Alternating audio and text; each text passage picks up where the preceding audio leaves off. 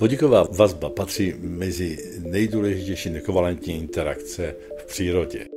Voda je kapalná proto, že mezi molekulami existuje vodíková vazba. Molekula DNA, která je nositelkou genetické informace, má dvoušroubovou strukturu proto, že mezi nimi existuje vodíková vazba.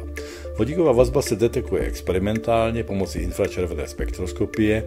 Ten posun se jmenuje červený posun, protože je posunut směrem k menším energiím. To, co jsme ukázali před asi 20 roky, že dogma, které říkalo, že vodíková vazba je vždycky červeně posunutá, neplatí, my jsme ukázali, že ten posun může být i modrý.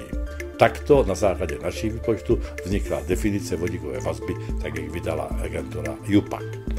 Ta definice obsahuje ale jednu větu, že vodík je vázán na atom, který je elektronegativnější. To, co jsme publikovali minulý týden v žurnálu americké chemické společnosti, je, že vodíková vazba může existovat, i když je vázána na prvek elektropozitivnější.